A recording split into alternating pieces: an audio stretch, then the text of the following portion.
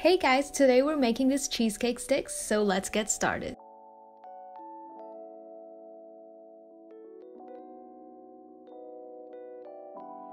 We're gonna start by using two 7-inch cake tins, or you can also use whatever size you want, just as long as it's not too big. And with a baking paper, trace the cake pan with a pen, then cut it out so that when we make the crust, it would be easy to lift it up.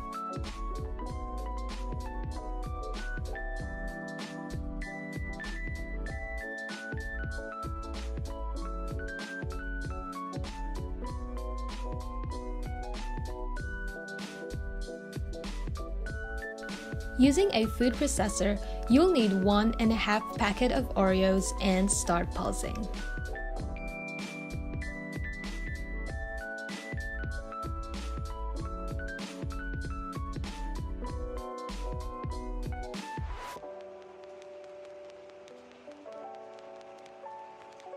After that, add 2/3 cup of butter and melt it.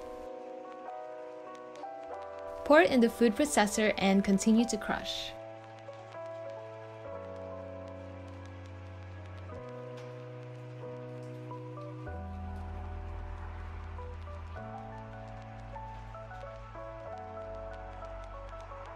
After that, your Oreos should look like this. Now place it on the first cake pan and flatten it with a spoon. Make sure there aren't any holes or empty gaps in between.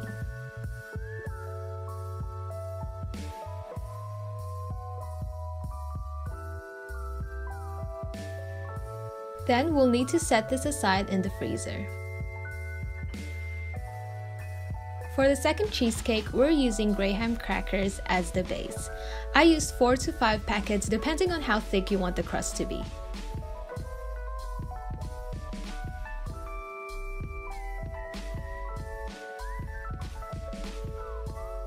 After that, just crush it and add the same amount of melted butter.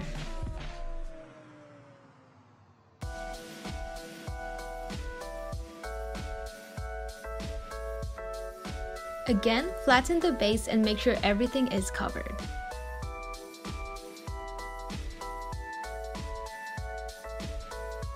Set aside in the freezer as well and leave to freeze.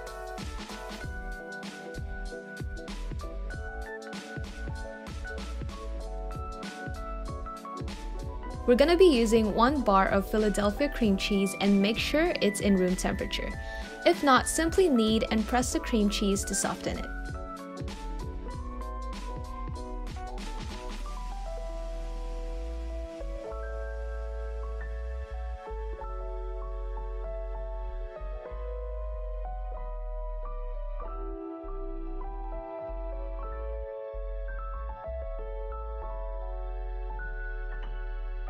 Next, add 300 ml of thickening cream and continue to mix.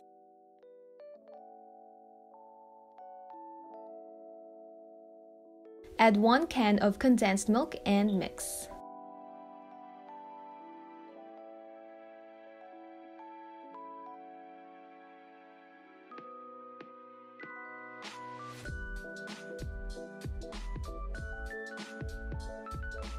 Once everything has dissolved, add the gelatin mixture, which I will write down on the description box below.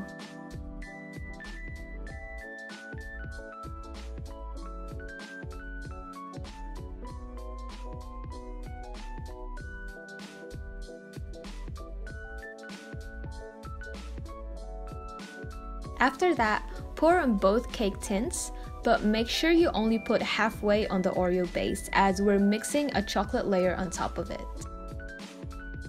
With a spatula, flatten the mixture until it's even.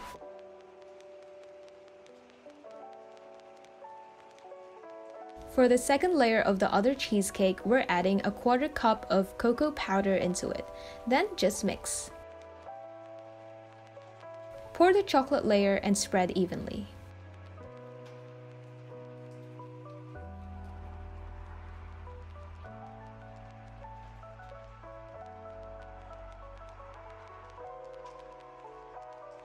Add whatever chocolate syrup you want for the topping, and after that, place both cheesecakes in the freezer to freeze for 4 hours or leave overnight.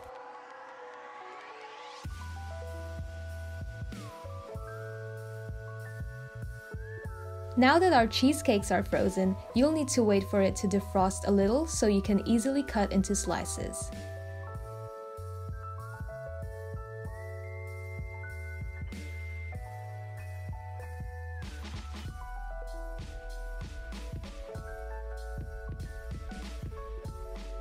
Get a tray with a baking paper and assemble the cheesecakes by inserting lollipop sticks, which you can buy from your local dollar store.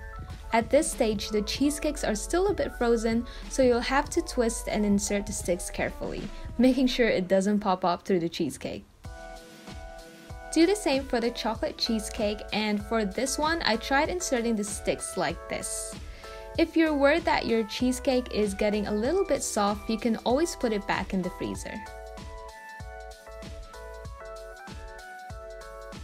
For the topping, I crushed a bit of white chalk fingers, tams, and Oreos. I also made chocolate ganache as the coating, which I will add on the description box below. And for this part, feel free to decorate your cheesecake however you want. I like the idea of coating it with chocolate ganache and adding the toppings all over it. I also love drizzling it, and you can also use white chocolate for this one. Just melt it in a microwave and yeah, it should be good.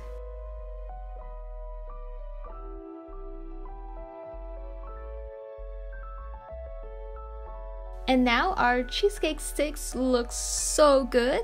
Thank you guys so much for watching, and if you want to see more of my baking videos, don't forget to subscribe and also watch my other baking videos if you're interested. Thanks guys, I'll see you next time. Bye!